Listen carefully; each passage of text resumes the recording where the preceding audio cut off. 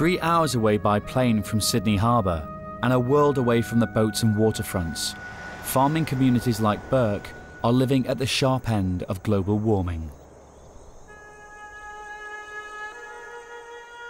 Now to 2WEB's weather forecast for Burke, New South Wales. To all our farmers listening, unfortunately there is no rain in the forecast this week. 6 years without significant rain, times must be tough, but hang in there, rain has to come soon. The Thompsons have been farmers for generations.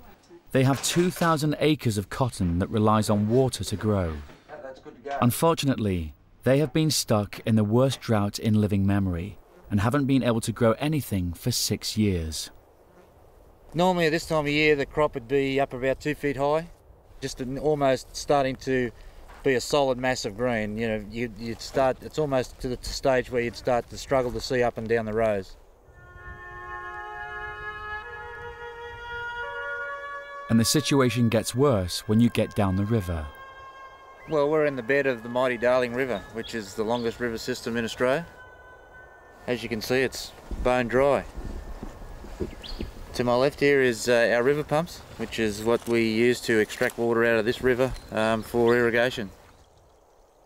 Only 14 months ago, this arid field was a lake. The Thompsons remember the good times playing in the water.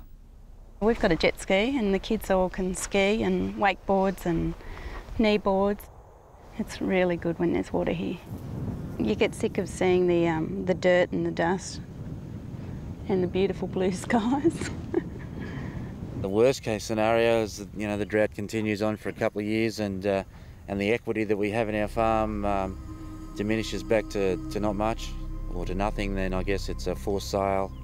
Oh, I'd be devastated. Yeah, it'd be totally devastated. We started with nothing when we came here.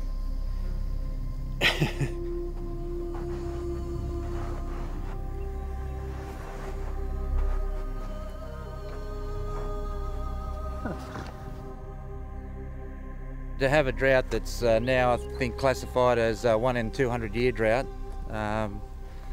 sort of makes me think that there's probably something else going on, and I guess the issue of global warming, probably has some merit.